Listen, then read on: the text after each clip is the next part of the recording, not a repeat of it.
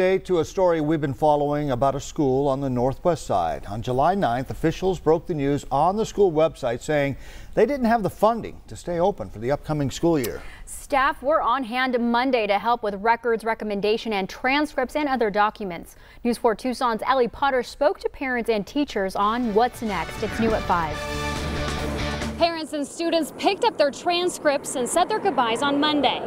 Now they're scrambling to find the next best fit. Oh boy, just a whole host of emotions. It's been a roller coaster this past week.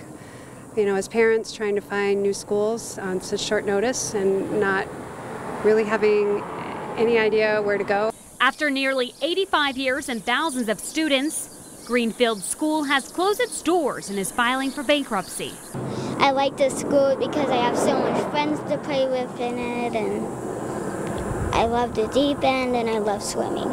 It's been quite the challenge for parents and students since school is not in session. Teachers are not available to meet, but the other schools in the community have been great about hosting tours for us.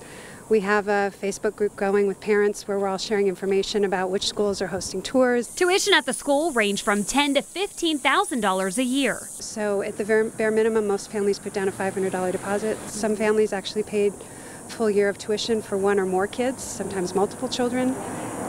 Full year tuition paid in advance. We're not one of those families, but my heart goes out to those who are out a lot of money. Second grader Ellie says she's sad her school is closing and has a special message for her former teachers. That I really like that you teach me and help me, and that you help me calm down and help me make new friends, and especially good teachers. I love them. In the end, parents just want what's best for their kids. There's just different clusters of families but really a lot of us are just trying to keep some of the kids together. Yeah. In the end, we hate for our kids to lose their friends, and try to find a way to keep those connections going. And now it's a race against time with school starting next month. Reporting on the northwest side, Ellie Potter, News 4 Tucson. We have a traffic